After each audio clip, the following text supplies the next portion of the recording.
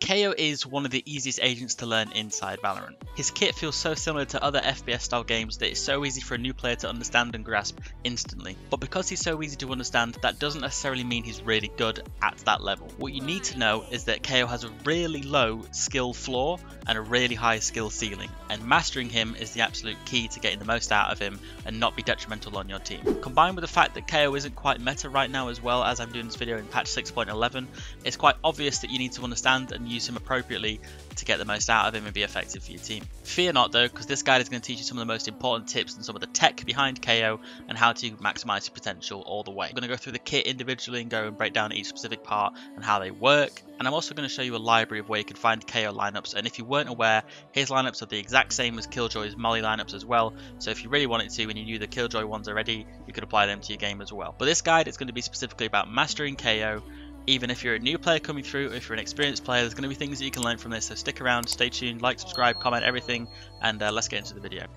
So let's talk about Kayo's kit a little bit more in game. We'll look at the tooltips, we'll talk a bit more about them individually, and I'll tell you some things that probably aren't obvious straight away as well. So the first bit of Kayo's kit that we want to take a look at will be the knife, otherwise known as a 0 point. In game it basically says that it's a suppression blade, you fire it, and it suppresses the target. What that basically means is that when you use the knife in a sphere, which if people didn't know, when you use it, it comes in a sphere. It basically suppresses the enemy and stops their abilities being able to be used. This also means that ultimate abilities can't be used, which we'll touch on a bit more later, but stuff like Showstopper, Razor Showstopper or Jet's Bladestorm, etc. can't be used if they're also caught in the knife. So it's really good to use like in a pinch if you're trying to stop something like that from happening to you. But the point is, the knife, when you use it, it appears in a sphere, and on the map as well you'll see that the radius that it's in too, so you can get people that higher, lower, which is really good for maps that, with a bit more verticality. Something like Icebox maybe is quite good for it because you can do the lineup and it'll hit, for example, upstairs, downstairs, wherever, or something like B site maybe where it's quite important. But yeah, so the point is that the knife can use higher, lower, and yeah. The knife can also be shot, however, by the enemy, so just keep that in mind that when you're using it. We'll go a little bit more into the tech of it later and how you can avoid stuff like that happening, but just know that they can shoot it or knife it to destroy it. The next thing I want to talk about is the flashes, and we're going to go into a bit more detail again later on with the flashes, so skip ahead if you want to find out a bit more about them. But the point is, the flashes, if you come from CSGO or something like that, you'll know that you can left click throw your flash, which we can turn away from, and right click. The difference is the left click goes quite far, as you can see through the trail through the wall, and the right click is short distance, as you can see. So they have different detonation timers for how they pop, and they go different distances depending on the left click and the right click. Left click is far, right click is short.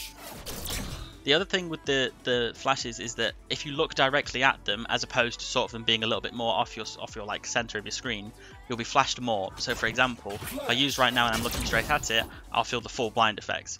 Whereas if I used it and I'm looking a little bit away, I'm only getting popped a little bit by it. So like I said, we're going to go a bit more into that later, but what that kind of means is that sometimes you can do these flashes just to the side. We'll do a really basic thing. You do something like that, you can turn. They're going to be full blind because they're looking this way, and you're only going to be partially blind for that split second as you're peeking out, and you're good to go. But like I said, we're going to get more into that later, a bit more in-depth technical about that, and anyway, let's move on to the next one. The next bit of kit is the last usual kit that we would have with Kayo, and it's called the Fragment Grenade. It's a bit like a molly, a bit like a grenade. You might be a little bit familiar with the style of grenade from some games, but essentially what happens is you throw it on the ground and it pulses damage.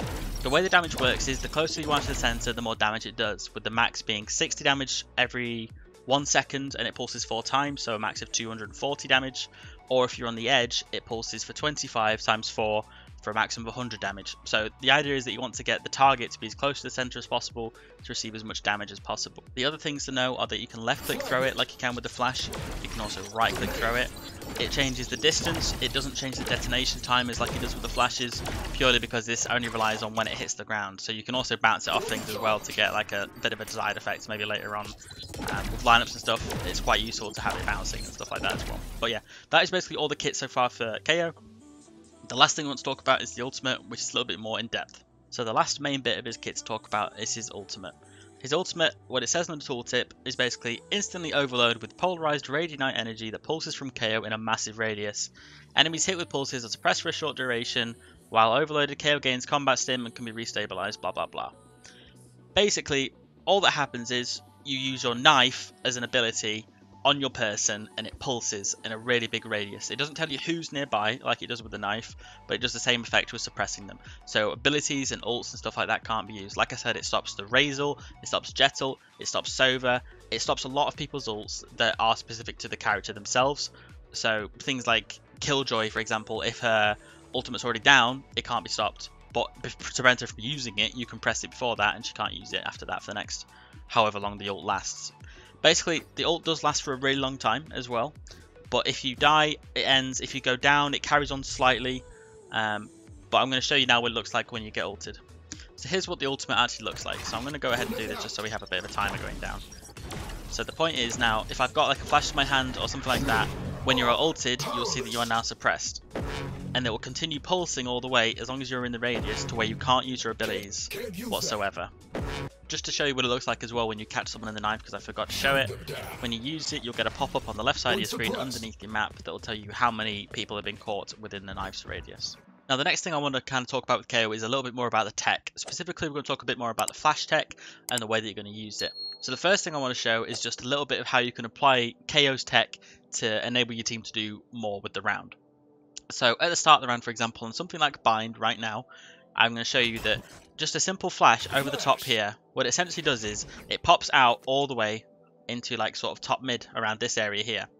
Now, as an attacker, if you're coming through and you're fast picking off the barriers coming down, you're looking about here, with the flash popping just about there in your eyesight. So if you have a teammate playing in hookah and you yourself playing here and wanting to do the flash for him, all you got to do is it's simple. In this area, just hit it inside the middle of this rectangle while you sit on top of these boxes in this corner. You simply just throw it, and it enables him to go and do a fast peek where the enemies are going to be like full blind. This is just like the most simple thing ever, but people don't understand that you can enable your team so much better if you just use things as a setup.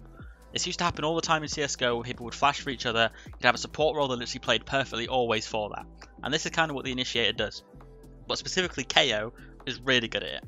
Now let's say you're playing solo and you don't want to flash for your team, or there's no one to flash for anyway. The best thing to do is you right click flash. If you do a left click flash somewhere to try and get its pop, it takes a long time, really easy to turn from, and it's just kind of bad. The best thing to do is a right click flash. The issue with the right click flash is that it's also kind of slow, and it's, you know, if you're someone that's like fast peeking, it's hard to get the timings down perfectly, and that's obviously the point about mastering it. The best thing to do though is when you're doing your right click flash out to the side, I would always suggest that you try and do it a little bit more behind you, but as long as it still flashes the area that you're trying to get. And let me explain. If you flash like that, someone has all the time directly of it coming across their screen to react to it. If you get it to pop just here, for example, along this line, where it still sees down there, it's much better than it popping all the way out here. The point is, this and this are probably 50 milliseconds of reaction time difference. And playing against some of the top players and trying to get higher in the ranks, people are going to be reacting to this one way more than they are going to be reacting to this one. The point is, the angle of the flash here is so much narrower that it pops so much quicker for them and they can't react. So you'll see that's popped just past the barrier of just here. And if you do it like this, you can see how far it gets out. It gets all the way halfway out into the walkway. That might have been a bit lengthy, it might have been a bit pointless, but for someone that's trying to learn the fine details and the nitty-gritty of how to play Kayo properly, the flashes and learning where to pop them appropriately are the best. So like I said, just to summarise again, if you want to flash for your team, it's so simple, easiest little lineups. You can go and find them on like websites like tracker.gg and whatever else and go and find them. But specifically, flashing for your team is really easy with a left click if you just coordinate. And flashing for yourself, don't just do the simple right click to the side or whatever. Like, don't do that. Try and take your time. Think about where you want it to pop. And think about how you can reduce their reaction time to your flash so that you have the highest chance of peeking out and getting away with it free. So for example, I'll show you. If you're stood like here and you want to flash someone down there, you flash, you swing. You're a little bit blind for half a second, but they're going to be full blind because they're looking up this way. Apologies if that was lengthy, but it's important to get the important tech out of the way so that people understand it. While we're still on the topic of flashes, there's some other important little things to note as well. The left click flash, because it takes so long, is a great tool to sort of trick your opponent, much like people do with the sky flash, where they send it but don't pop it. Well, with the Kayo flash, you can kind of do the same thing. What you essentially want to do is, if you can imagine that someone's playing in a corner like this, somewhere like that, and you're pushing up long, what you can do is rather than try and actually, flash them properly, At higher ranks, people are going to always try and turn and play away from that. They'll know your KO from the footsteps. What you can do instead is chuck a really obvious flash down, something like that, where you know they're going to turn from it 100% of the time, but you can chuck that down, and all you do is just run in and just go in straight after it anyway. Because they're going to spend so much time trying to turn from that they aren't going to be paying attention to you running up on them. Now this might seem like really dumb, like it might just seem really dumb to do, but the point is when you throw something so obvious, they're not going to expect you to do this. And maybe at Uber ranks, maybe like Radiant top 100 people, maybe you're going to expect someone to do something stupid like that, but you know, grinding up through the ranks, going Ascendant Immortal, people aren't really going to expect you to fast peek off that. They're going to expect you to get flashed properly themselves. They're going to be playing for that. So when someone does something stupid like that, they're not ready for it. Simple as. I showed you the defender sort of flash that you might use on like Bind or something, but as well as an attacker, is also important ones to do to enable your team to break out easier too. Something like chucking a flash over here is pretty perfect because what happens is, return from it, that flash that I've just thrown over long comes and pops into sight somewhere around here, and it's going to pick up a few people. Maybe someone playing Spawn, maybe if someone plays Cubby, maybe if someone's playing like a Rat, like a Cypher or something. Same with him being here or his camera, something like that. The point is he's going to get blinded. But if that one doesn't work up long, there's also ones that you can throw from outside mid as well if you get control. Really simple ones. If you try and aim above the lines here, what happens is if you see through the wall, that flash went and popped just up here. This flash gets people that play for elbow, it gets people that play pretty much for sight. Someone that plays here, which is a fairly common spot, or here, they're going to get blinded just that little bit. It won't be perfect, but the point is it's an unturnable flash. Both of them on either side are unturnable. So the thing with like maps like this is where it's really open, has high skyboxes, you can get away with using these flashes. On something like maybe a smaller map, Icebox inside you can't really get away with, but on the other side you can. There are other maps as well. Ascent maybe isn't that great of a map for it. It's obviously got the higher skyboxes, but the map itself and the sites are really closed in, so you can't really use the KO flashes in that sense. But for something like Bind, you've got, you know, the height, you can use it. There's fast peeks off the flashes as well. You can easily flash over the top of these buildings, so just something to be aware of, that you can flash out for your team like that as well. It doesn't always have to be through the main chokes. You can get a bit more advanced and technical with that as well. And just as sort of a reminder again as well, you know, the knife has a sphere radius. You know, if I go up on the map and use it somewhere up high like this, you can see how big the ball really is. And for maps with verticality, or for maps where you're trying to like grab certain places that are a little bit more difficult and you have lineups that aren't great for it, using something like that encapsulates all of it into one. So just remember that it has the height that you can use as well. It's not always just, you know, using it so basic. Like, you've got to get away from the idea of just using your kit in the most obvious ways. Like, you've got to get away from the idea of coming out and just chucking a flash like that. You've got to get away with the idea of just using them like that. Like, unless you're playing for yourself, it's pointless. What you need to be doing is using the proper flashes and setting your team up appropriately. You need to be looking up the lineups, looking up the mollies to use, looking at the knife lineups that you can use as well, and using them where you're going to get much more effectiveness out of your kit. Something quickly as well on the knife, like I said before, they can shoot it. So when you're doing your lineups, it's important to try and find ones that land in places that aren't always going to be able to get shot so easily, or maybe they're a little bit more difficult just in general to look for. So when you're using them in hookah, for example, using them against this wall if you're worried about someone playing close is great, because it's really hard to figure out where you're supposed to wallbang for them to shoot it. So using it close is so much better than using it somewhere like that where it can be so easily shot because it's so obvious. So just bear that in mind as well. When you're using your knife, make sure you're using it in places that are a little bit more difficult to be shot or, you know, disabled. But I mean, like I said before, the KO molly is the same as the Killjoy molly in the sense of how heavy they are, so they go the same distance. So if you're looking for lineups, you can also use the Killjoy ones as well, if someone's got really good videos on them, or if there's like a good website that you find that you can pick up all the mollies from. If you can't find KO specific ones, look for the Killjoy ones, they're exactly the same. I'm going to show you quickly now just like my two favourite ones to use on Bind because I'm here right now, but I'll also then quickly go on the website and just show you a couple of the others that you can look into too. But I mean, this one is just like a most like basic one ever to land, like for the default plan. But it's the same as the Killjoy one.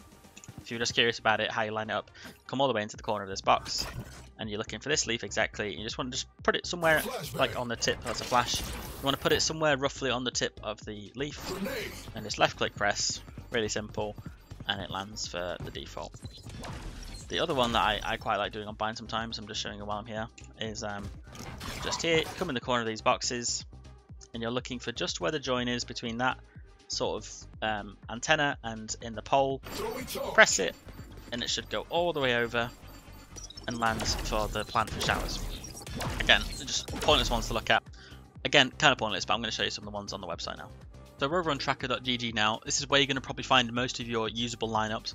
What you can do is you go on the lineups tab up here, you go and find the agent. Like I said, you can use the Killjoy if you want, but we'll go look at Kayo for now. You'll find the map that you want to play on, whether you're on the attack or defensive side, and you can sort it and filter it by however else you want. We want to do obviously for the grenade for starters, and all you can do is just go through all the maps that are in the rotation right now and just learn them, learn them, learn them. So just as an example, here's one for Haven C Long from the website that you can find. Goes all the way into the back corner. He aims and shows you where he puts his crosshair to show you where you need to put yours as well when you're playing. And all he does is another simple left click throw, and that goes and lands for the default plant. Super simple, and there are hundreds if not thousands of lineups for you to come and learn on the website, all really easy. I'll link it below, come check it out, and yeah. But there are also other lineups on there too. You can find knife lineups, you can find flashes. If you can't find anything you're looking for, YouTube is a great tool to come find it as well. In this guide, like I said, it was all about mastering it specifically and using the tech, how you need to use the tech. For actual lineups and individual map specific things, you should go and learn them yourselves individually. This isn't the video for that. I'll maybe make some of them in the future for lineups, but just for the most valuable information on how to play them, hopefully this guide was the one. If you've learned anything, let me know down below. If there's anything I missed, if there's any tips you've got for other people when you play KO, let us know in the comments down below. Make sure you check out some of my other videos. I've got a lot more coming out soon as well. Let me know what you want to see. And yeah, hopefully you enjoyed. Make sure you leave a like on the video, subscribe to the channel for more. I'm live most days on my Twitch or maybe Kick. All of them in my link tree. Go follow everything now. And yeah, I'll see you in the next one.